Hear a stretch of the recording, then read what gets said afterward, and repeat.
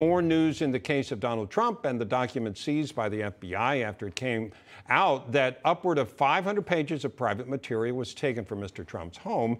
Information was leaked to the Washington Post that material on a foreign government's military defenses and military and nuclear capabilities was found at Mar-a-Lago.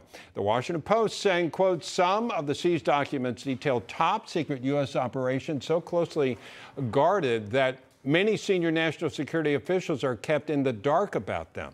So which documents were Trump allowed to have? Which ones could he have? Which ones were classified? Joining us now to learn more about this, let's speak with Federal Special Master, former Federal Special Master David Cohen. David, thank you for joining us. What does a special master do? Because let me explain what I think one does. It's like one party, in this case, Mr. Trump, has some documents and doesn't want the DOJ to get all of them. Unfortunately, they got all of them already. It seems like kind of late to put in a special master. But now that everything's been taken back and looked at, what is the special master supposed to do in this case? Sure. So thank you for having me, Bob. Let me correct you. One thing, I am a current special master, not a former special master. I stand corrected. I appreciate that.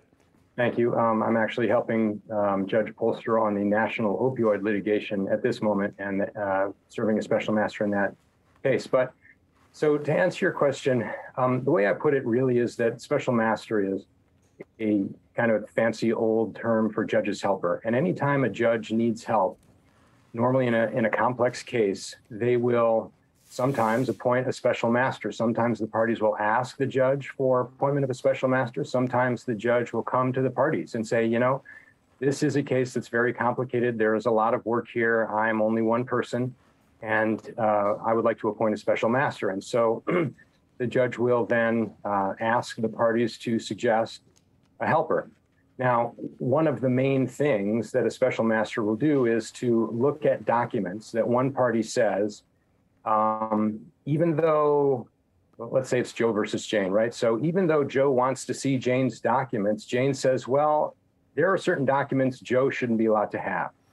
Those are documents that are privileged. They are documents that, although I am required to produce them in discovery during the case, many documents, all of the documents that have to do with the contract that we're fighting about, for example, there are certain documents I'm not going to give over. And those are the documents, for example, where it's a letter from me to my attorney or my attorney to me, and those are covered by attorney-client privilege, and the other side's not allowed to get those.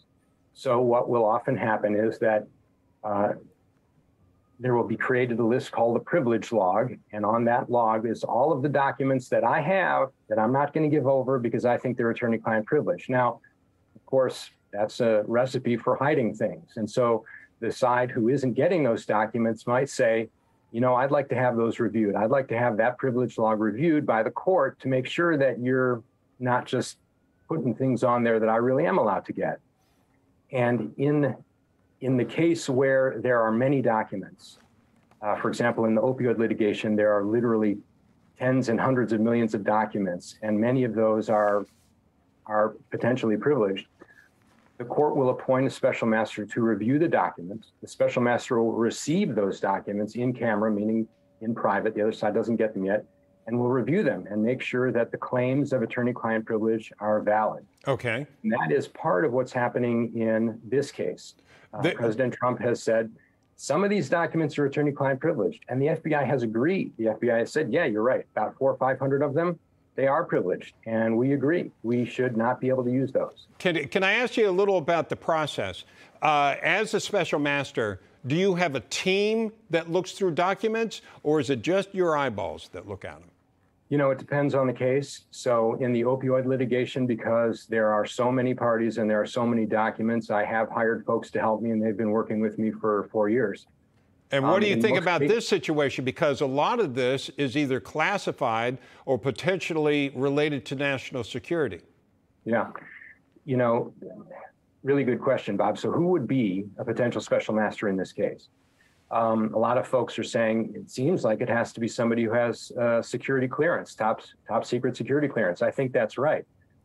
So if you've got 10,000 documents and you have top national security clearance, and you have to do it by yourself. Or I'm even going to say, oh, you get 3 people who are qualified to help you. Yeah. That sounds like it would take a very long time. And you can answer that question. And then could each party contest what your conclusion is on a particular document? Yeah. So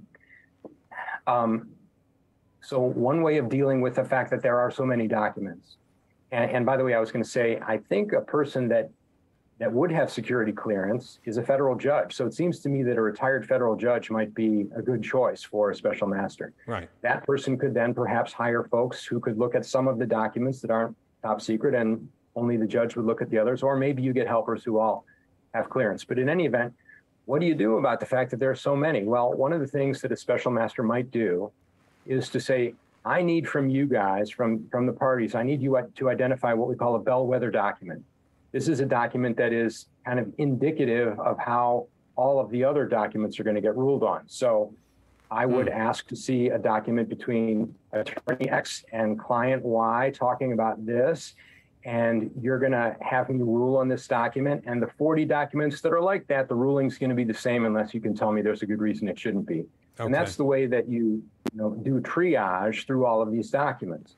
Now, what happens after I rule, right? So I create what's called an R&R, a report and recommendation, and I sign it, and it is my document that I send to the judge. And of course, both parties get a copy of it, and I say, here are the documents that I think are privileged, and here are the documents that I think are not privileged, and here are my reasons why.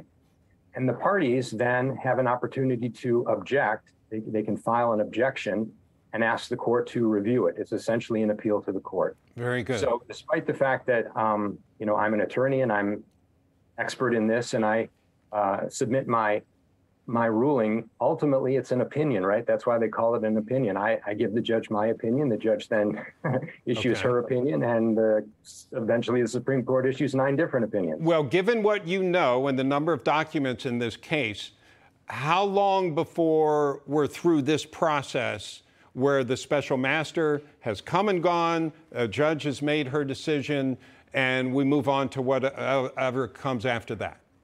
Yeah.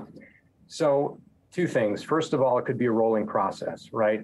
That's what I would think might be a good way to go, that I'll spend a week and I'll come out with these rulings, and I'll spend a week and I'll come out with these rulings. So it's not the case that everything is stopped until I finish. Okay. How long will the whole process take is really hard to predict.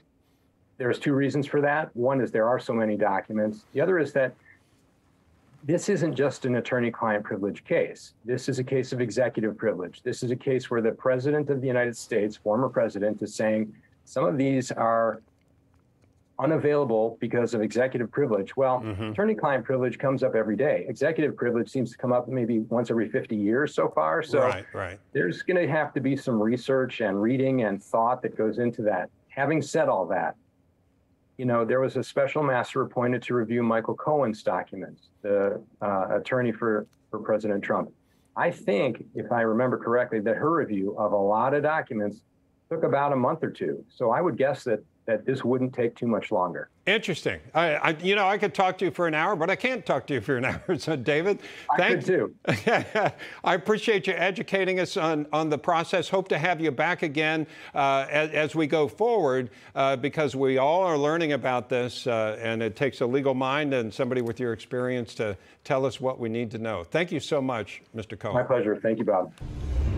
Hey guys, it's Rob Carson. September is historically the worst performing month for the stock market, so you better be ready for it. The Fed continues to aggressively raise rates, and JP Morgan is forecasting another mega rate hike September the 21st. Is that why Jamie Dimon said an economic hurricane is coming our way?